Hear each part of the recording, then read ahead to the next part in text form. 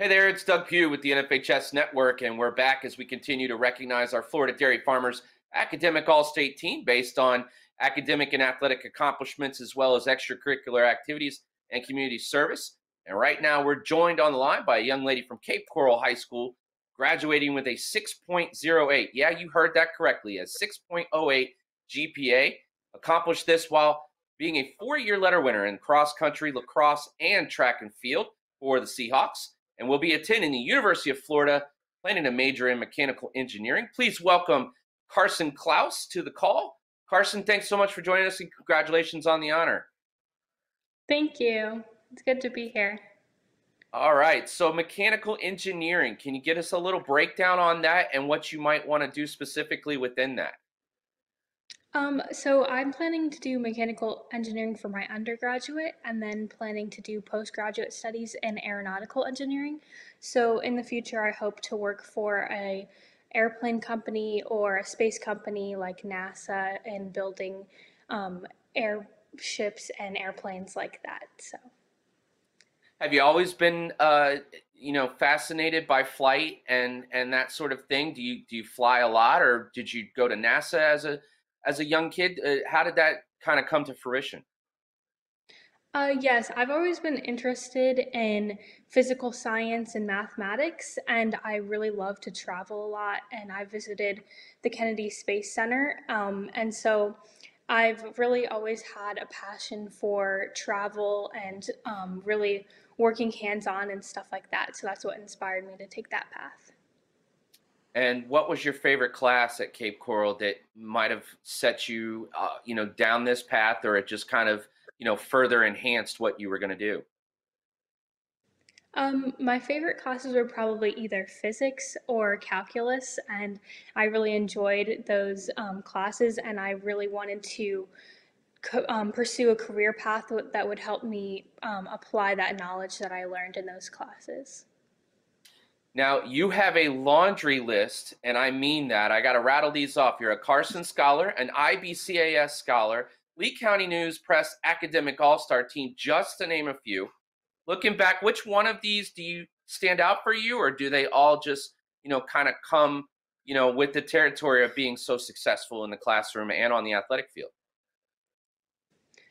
Well, I'd say other than being named a Florida Dairy Farmer academic all-state team, I would I would say that being named on the News Press Academic All-Stars was probably the most surprising to me because they only select one student from each school in the county, and so being able to be selected to represent my school was really something that I'm proud of and something that I really have enjoyed being able to have the opportunity to do.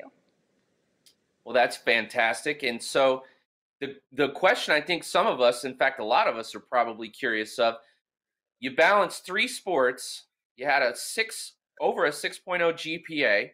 And so with all of that, obviously time management is probably the main thing that has to go into that. So yes or no, was time management the biggest thing in terms of the secret ingredient?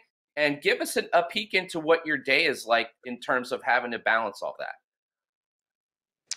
Time management really played a large role in that, and I would say that sports really helped me with that actually because being able to have a break between my schoolwork and going home and doing homework really allowed me to de-stress and spend time with my friends that I probably would not have made time for otherwise with all the coursework that I had.